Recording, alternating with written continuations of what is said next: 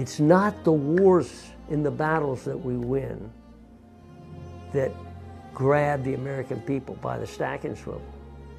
We lost at the Chosin Reservoir. Did the American people throw up their hands and slit their wrists and say, oh, the Marine Corps failed?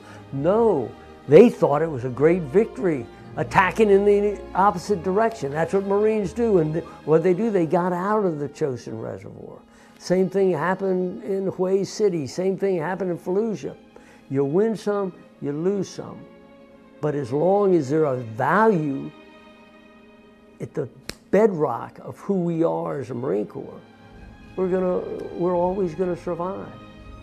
It's this idea that to remain the Corps that this nation wants, we have to have more than valor.